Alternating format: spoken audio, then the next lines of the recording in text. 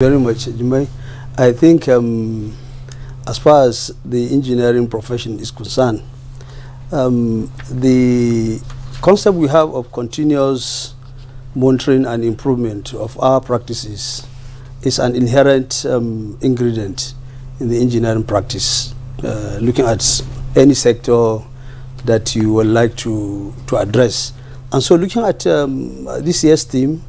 solution for sustainable development, I believe in the various continuous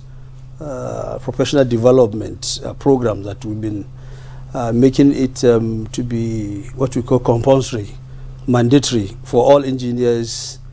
and not only engineers, also for all the other cadres, the technologists, the technicians, the craftsmen, the artisans.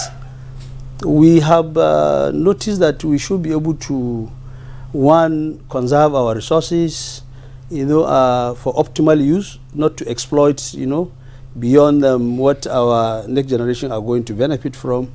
And the perspective of the climate change, having quality water, having quality food, nutritious food, having power security, having even the fiscal security, the food security. All these aspects, as you mentioned, are very, very vital to engineers, and we've been having these trainings, which the professional bodies, as Madam President mentioned,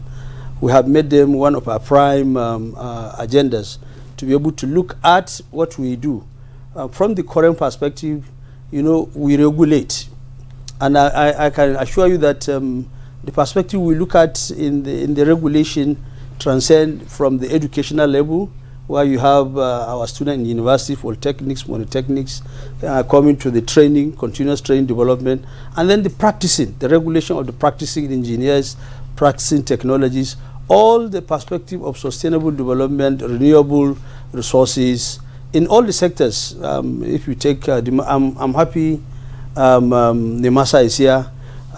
One of our key added sectors now is the maritime sector, the power sector, the communication sector, the economy. Yes, all these we are extending hands, as a regulator to join hands with other regulators to be able to ensure that what Madam President is saying, that our practitioners are practicing according to the ethics, according to the standards, so as to be able to really address the theme of this, sustainable solutions for sustainable development in terms of conserving our resources, mitigating, all those undesirable perspective of,